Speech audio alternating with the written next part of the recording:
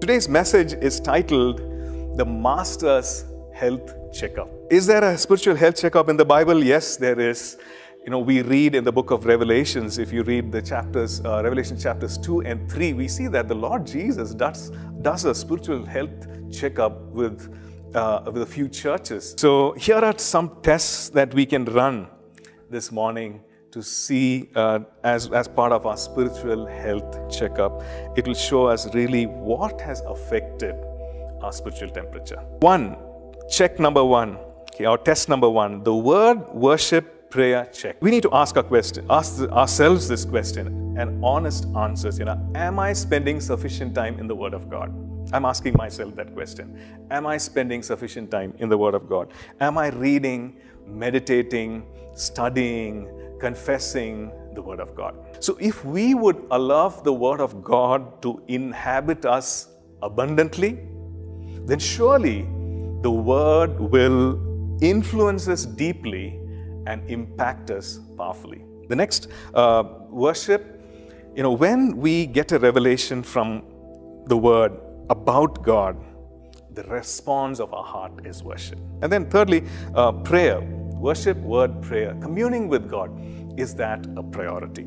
If you look at the life of Jesus, the Lord Jesus spent whole nights in prayer. He woke up early. He went onto a mountaintop and he communed with the Father in prayer. He spent time with the Father to hear His voice, to talk to Him. The second spiritual test is the faith level check. Okay, so the question to ask is, have we left fear, unbelief, hopelessness of circumstances drown out the voice of truth, the voice of faith? And the first test and the second test are so connected because it's the Word of God which produces faith in us. And all of us, we need faith to believe in Him.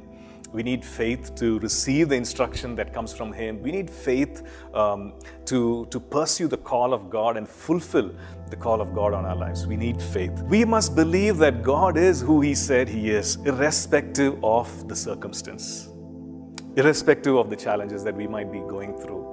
That's key, that's foundational, that's fundamental. That's faith 101. Fear esteems God's word and His promises lower than our circumstances, whereas faith esteems God's word and His promises higher than our current circumstances. The third one is the heart check.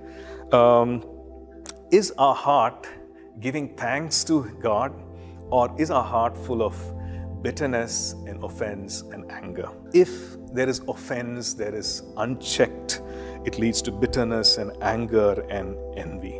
So this is it. When offense and bitterness enter, thanksgiving and gratitude exit. And the fourth one is, are you ready? The fourth one is the EET check, which means the eyes, ears, and the thoughts check. We need to be discerning in what we see, because what we see and what we hear influences our thoughts. So we need to fill our minds with the thoughts of God. We need to fill our minds with the Word of God, so the Word of God can change our thoughts, so the Word of God can change our behavior, our thoughts leading to our behavior. The final check is the love level check. When our love decreases or when our love becomes cold. The Bible also talks about times in the last days, the love of many will grow cold. Right? So it just shows that the Lord really values our love for Him. And the Lord says, remember, I have this against you. You have left your first love. So that's the final check. So if we would give an honest answer to all this, where are we spiritually?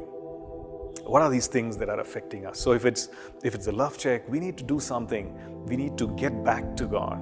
We need to prioritize. We need to esteem Him higher than we esteem the other things and say, Lord, I get back to you. If it's something to do with faith, we need to get back and say, Lord, I'm not going to esteem, Lord, fear. I'm not going to put fear. I'm not going to fear the circumstance, but I'm going to lift your word, lift your promises, and so on for each and every test.